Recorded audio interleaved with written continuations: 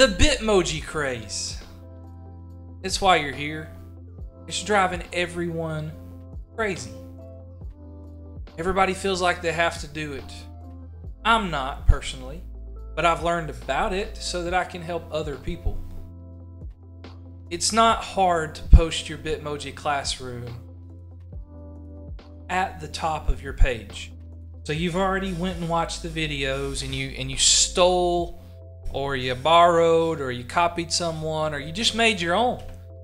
You have your Bitmoji Classroom. I don't think they're going anywhere, so for me, I'm just gonna have to deal with it. But you already got it made, it's there. Might as well know how to post it at the top in the best way possible. You got all your links and all that fun stuff. I'm gonna show you the real quick, the real easy way to make it right at the top of your news feed in Schoology for your kiddos. Let's get started. Okay, so Schoology page, wherever you want to put it, that's what we're doing. So you want to make an update. So you're gonna click on updates. When it all gets processed, you're there. What you want to do at the bottom is go over to the third tab that says resource. Click on it. When we do the resources, over on the side, over on apps, what we want to do, go to your Google Drive. Oh no, something went wrong. That's fine. Let's exit out. Let's try again. Go over here, apps, Google Drive. There we go. Sometimes it doesn't pull up. It's been doing that for me. It might not do it for you. That's fine. Bitmoji drawings. Now, I used a Google drawing for mine. Again, I don't have a Bitmoji in my classroom. I think if you only have one slide, Google Drawings is the best way to go. If you think you need help on that, I can show you a real easy way to do that. Let me know in the comments. I can make a video for that. Otherwise, you can find it somewhere else, I'm sure. But I don't care to make a quick one if you don't know anything about Google Drawings and you'd like me to make a video on that. But to post your Google drawing, or if you're posting a Google slide, it's fine. Same thing. Find it in your Google Drive, go over to the little cog, and go down to Import Embed.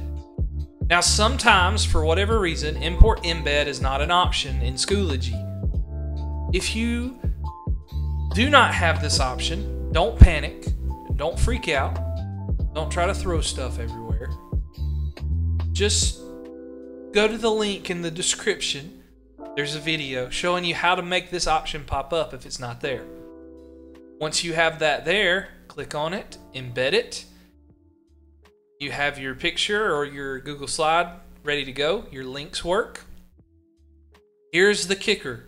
If you want it to go to the top of your page and stay at the top of your page, before you click post, there's a little plus sign with a cloud symbol and a little gold bell.